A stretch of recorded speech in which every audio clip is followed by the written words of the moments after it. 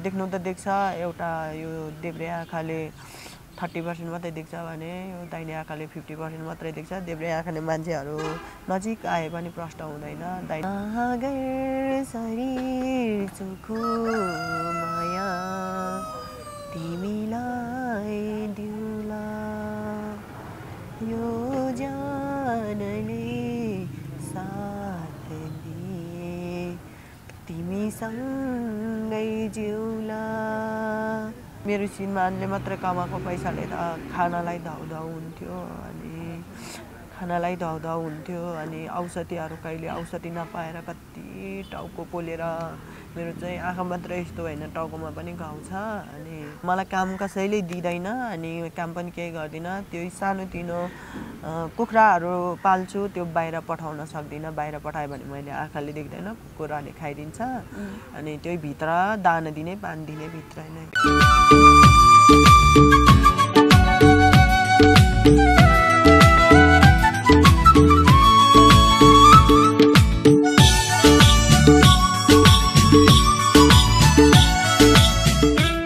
भर्खरै मात्र नेपालको एकदमै चर्चित गायक राई किङ राजेश पायल राईले आफ्नो फेसबुक वालमा एउटा टिकटक सेयर गर्नुभएको थियो र उक्त टिकटकमा चाहिँ एकजना ब्लाइन्ड युवतीले चाहिँ राजेश पायल राईकै गीत सागरसरी चोखो माया भन्ने गीत सुन्दै चाहिँ तरकारी काटिरहेको एउटा चाहिँ दृश्यलाई कैद गरिएको थियो र उक्त भिडियो चाहिँ उहाँले आफ्नो फेसबुक वालमा सेयर गर्नुभएको छ र उहाँले भन्नु पनि भएको छ यो चाहिँ उहाँ स्वयं नै हो कि उहाँको भिडियोमा अरू कसैले टिकटक बनाइदिनु भएको हो यो भिडियोमा रहेको बहिनीकोमा यो स्टेटस सेयर गरेर पुर्याइदिनु होला म केही सहयोग गर्न चाहन्छु भनेर उहाँले थोरै आफ्नो भनाइ पनि राख्नु भएको छ र उहाँले जुन टिकटक सेयर गर्नुभएको थियो र टिकटकमा देखिएकी युवती अर्थात् उहाँ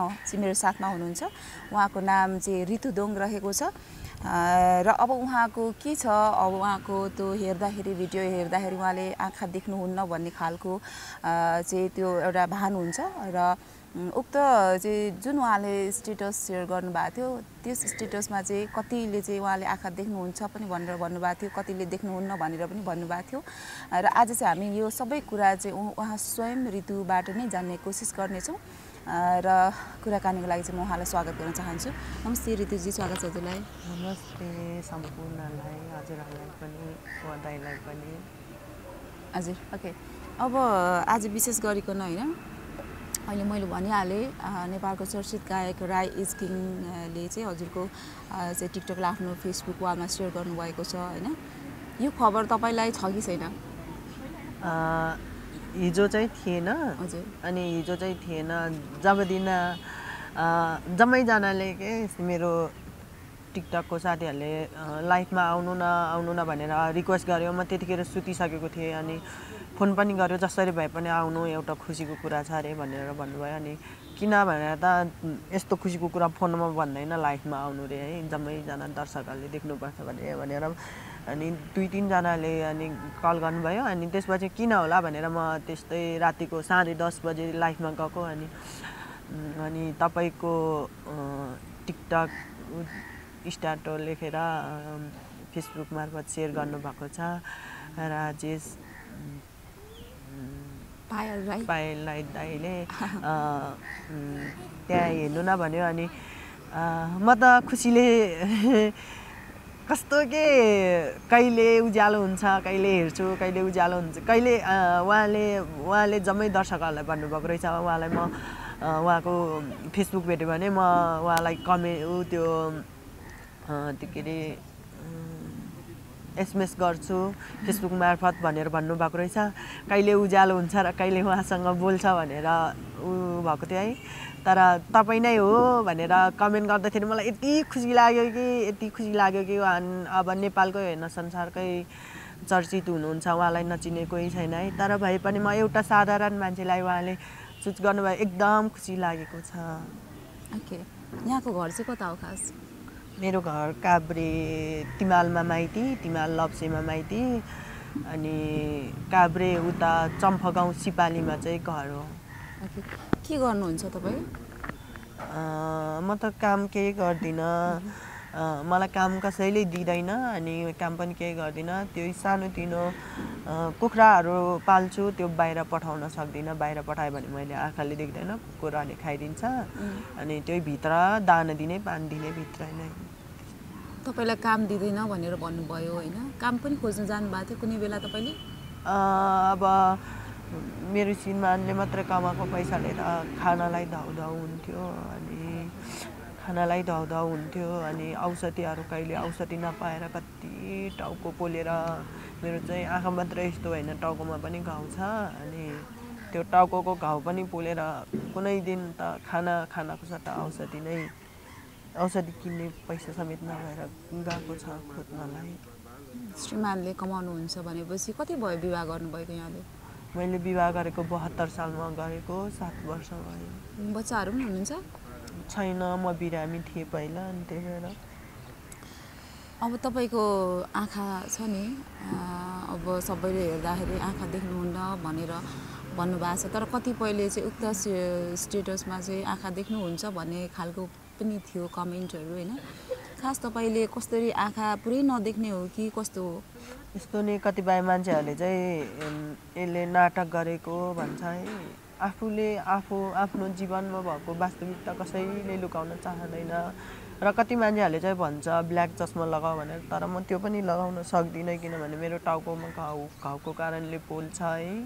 चस्मा लगायो भने घाउमा पोल्छ, अनि त्यही भएर म चाहिँ लगाउँदिनँ। अनि त्यो आँखा चाहिँ अब देख्छु पनि भन्न सक्दिनँ, देख्दिनँ पनि भन्न सक्दिनँ। देख्नु त देख्छ, एउटा यो देब्रे आँखाले 30% मात्रै देख्छ भने यो दाहिने आँखाले 50% मात्रै देख्छ। देब्रे आँखाले मान्छेहरू नजिक आए पनि प्रष्ट हुँदैन, दाहिने आँखाले चाहिँ त्यस्तै 2 मिटर 3 मिटर उता प्रष्ट हुन्छ। 2-3 मिटरसम्मको देख्नुहुन्छ?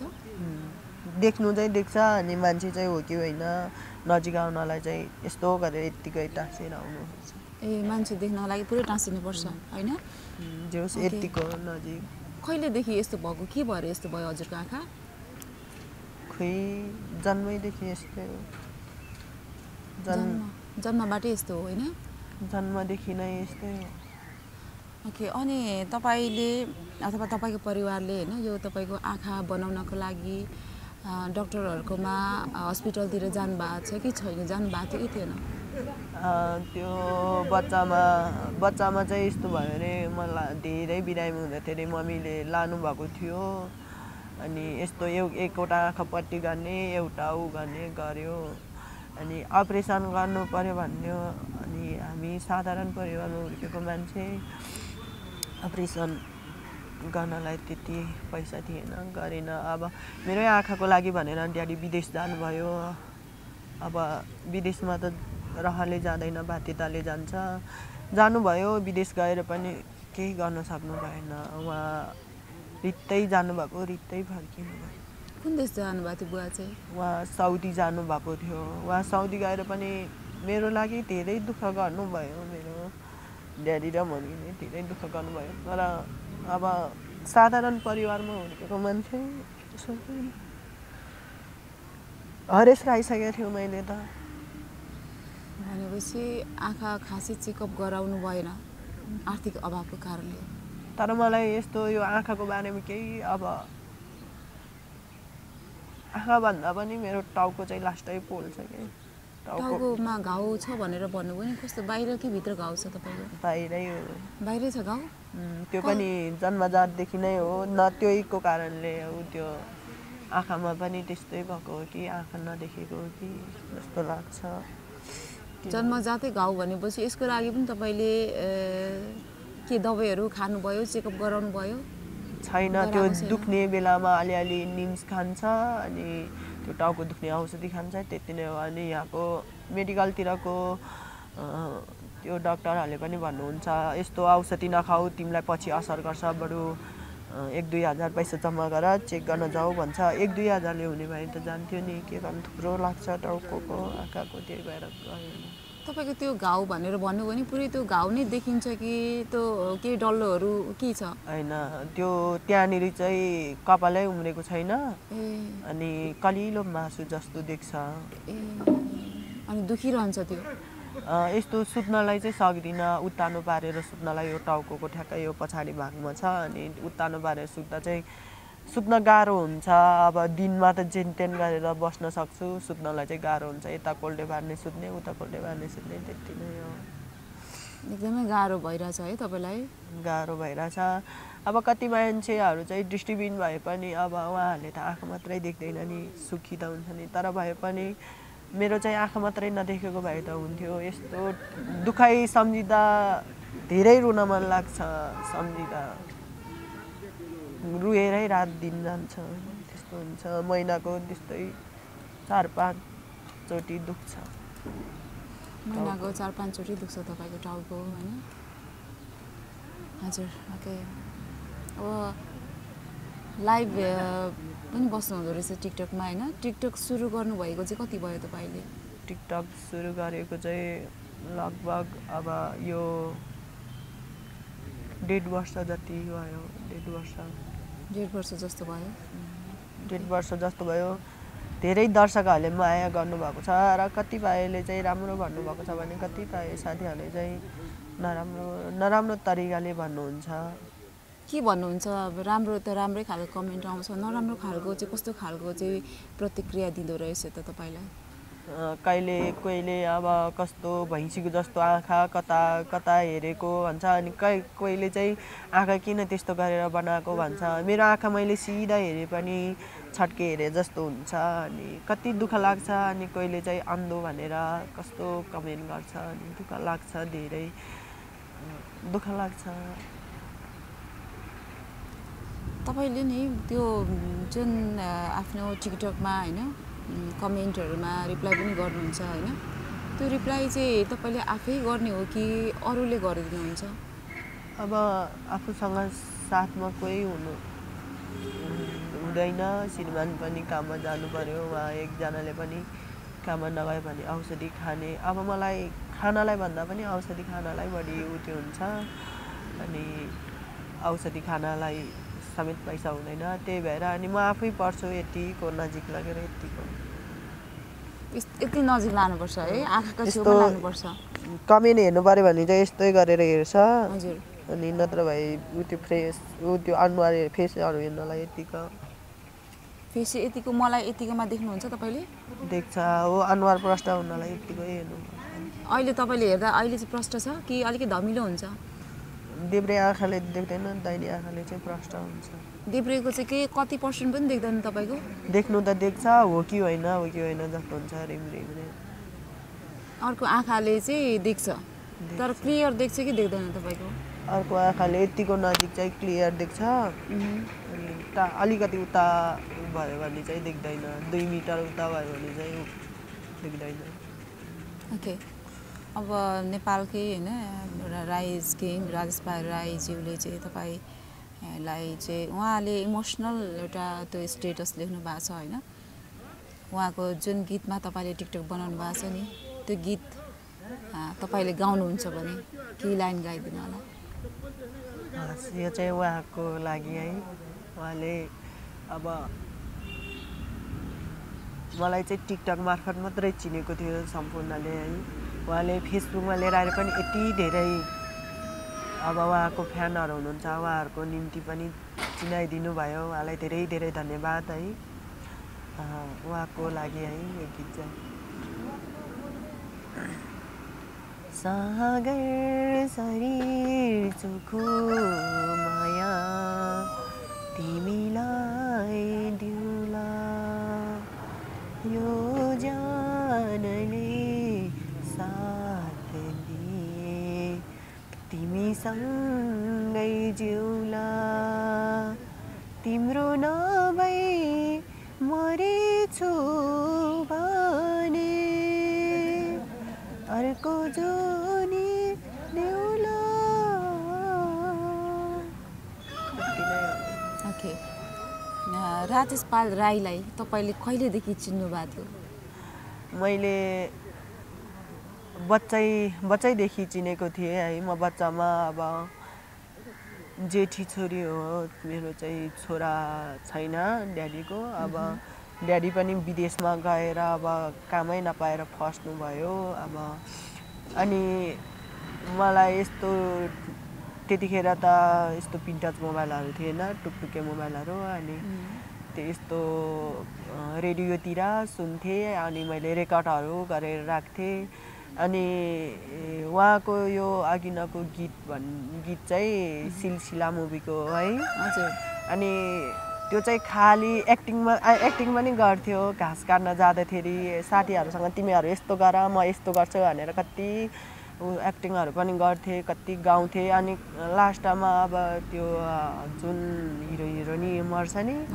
त्यो हेरेर चाहिँ लास्टै रुन मन लाग्थ्यो है अनि यो गीत गाउने सरलाई चाहिँ भेट्न पाएँ भने हुन्थ्यो जस्तो लाग्थ्यो अब असम्भव कुरा पनि आज सम्भव भएको छ है किनभने उहाँ यस्तो नेपालकै चर्चित अब नेपालकै भन्दा पनि उहाँलाई विश्वले जम्मैले चिन्नु भएको छ है उहाँले चाहिँ यति माया गरेर यति चुज गर्नुभएको छ कि कसम मेरो मरिसकेको आत्मा पनि जागेको छ हिजो पनि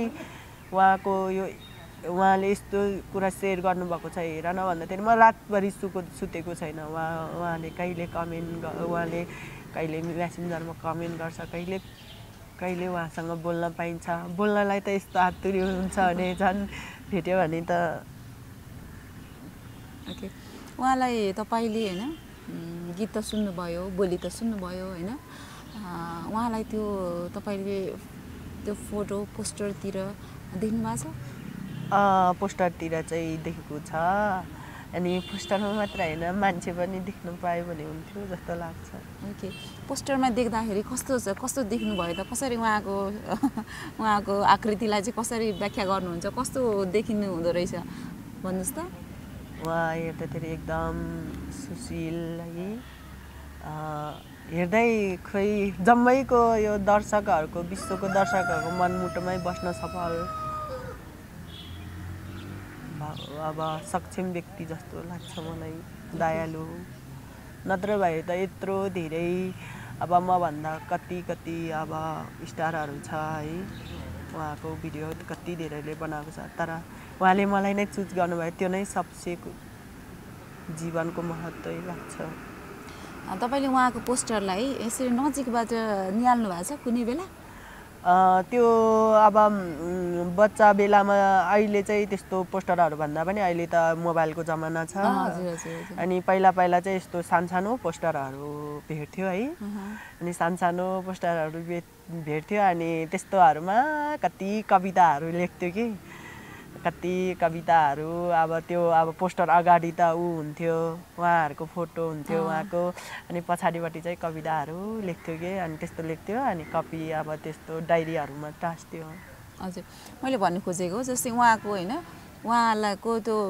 फोनैमा भए पनि फोटोहरू त हुन्छ होइन त्यस्तो फोटोहरू चाहिँ नजिकबाट तपाईँले हेर्ने कोसिस गर्नुभएको छ यस्तो नजिकबाट टाढाबाट त मैले केही देख्दैन नजिक यतिको जे अब त्यो मानम त्यो पोस्टरहरू जेसुकै हेरे पनि यतिकै नजिकै हेर्नुपर्छ नजिकबाट हेर्नुहुन्छ त्यतिखेर चाहिँ प्रष्ट देख्नुहुन्छ नि अलिअलि भए पनि प्रष्ट त नभनौँ होइन केही चाहिँ देख्नुहुन्छ होइन त्यसरी हेर्नु भएको छ उहाँको फोटो हेरेको छु ओके कस्तो हुनुहुँदो रहेछ त उहाँ धेरै ह्यान्डसम हुनुहुन्छ अनि धेरै राम्रो पनि हुनुहुन्छ अनि फेरि उहाँको व्याख्या गरेरै असम्भव छ है ओके अब तपाईँले त भन्नुभयो होइन तर तपाईँले ठ्याक्कै परिकल्पना गर्दाखेरि जस्तै उहाँको स्वर सुनेर मान्छेले यो स्वर सुन्दा चाहिँ यस्तो छ होला उस्तो छ होला मान्छे नदेखे पनि भन्ने हुन्छ नि त जस्तै हामी फोनमा कोही मान्छेसँग कुरा गरिरहँदा अपरिचित मान्छेसँग कुरा गरिरहँदा धेरै बोलिरहँदाखेरि चाहिँ यो मान्छे चाहिँ यस्तो होला है भन्ने एउटा मनमा आकृति